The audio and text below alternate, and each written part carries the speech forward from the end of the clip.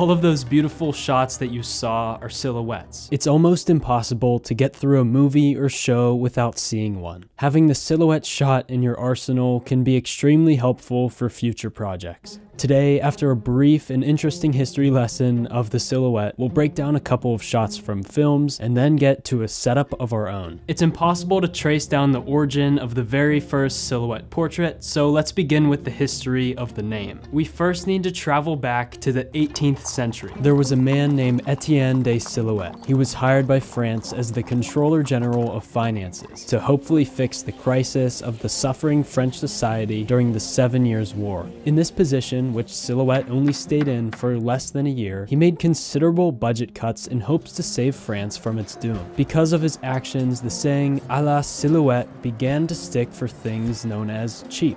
At this same time, an inexpensive art form grew in popularity. Artists would use scissors to cut around black paper and create a shadow profile of a subject. Painting was expensive, and this cheaper form of art led to the attachment of Etienne de Silhouette's name. The name stuck. Behold the silhouette. Throughout the rest of time, up until today, the silhouette has evolved to show its presence in many new art forms: paper cuts, shadow theater, photography, and in the movies.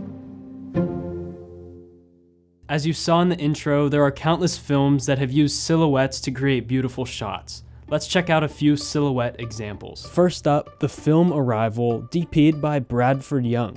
I've always loved this lake house scene. There are two keys that I personally think make or break a silhouette shot: exposure and composition. Without properly exposing an image for a silhouette, there would be no silhouette at all. In order to have the subject in the frame as a shadow, you need to expose for the bright part of the scene. Take a look at the exposure of this shot when I use false color. The sky is exposed around 60 IRE and the subject is exposed between 0 and 10 IRE. The sky is properly exposed, not blown out. The subject is exposed as the shadows of the scene. If we transition back to the original shot, you can see how this works. I couldn't find any behind the scenes of this shot, but if I had to guess, there was negative fill used in the room in order to stop the daylight from bouncing off the walls and filling in the subject. I could be completely wrong, but if you ever run into this issue, you could use some negative fill. We'll touch more on this later. Now for composition. What makes this shot so appealing are the leading lines to the subject on the roof, the vertical lines on the door frame and windows, and the symmetrical framing of the subject.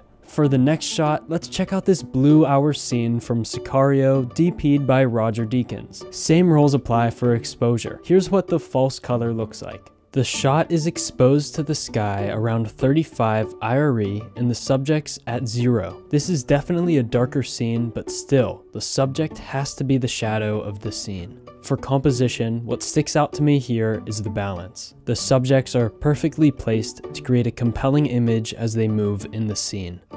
It's one thing to break down shots and learn what you can from them, but if you truly want to understand how things work, you have to put it into practice. An easy location to shoot a silhouette is in front of a window. I found a window to shoot in and decided to off-center the window. Once the composition is locked down, it's time to focus on exposure. To bring down the highlights of a shot, there are a few different settings that you can change: shutter, aperture, and ISO. For this shot, I want to shoot in 24 frames per second, so I can't change that. And I want natural motion, so I'll stick to 180-degree shutter. Because I want a certain depth of field, I need to leave the aperture at 2.1. Now for ISO, changing it from 400 to 100 will only bring down the image 2 stops. I change this only when I need to because I've found that my Pocket 6K Pro has a cleaner image if I keep it at the native ISO of 400. For anyone out there that doesn't have a 6K Pro, it'll be specific to your camera. So for this shot, we need ND. The 6K Pro has built-in ND filters. If your camera doesn't, you can pick up a variable ND like this one here. I'll use false color to expose for the sky. The subject is in the shadows of the image, but the light entering the room from the window is bouncing off the walls and filling in the subject. To fix this, like I mentioned with Bradford Young's shot, I'll bring in negative fill. I have a floppy and some black muslin.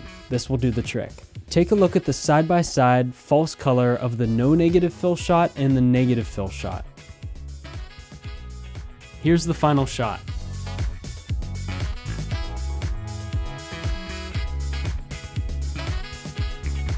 These videos have been so much fun to put together. I hope that every time you stop by, you're learning something new. Thank you for watching the video. Until next time, see ya friends.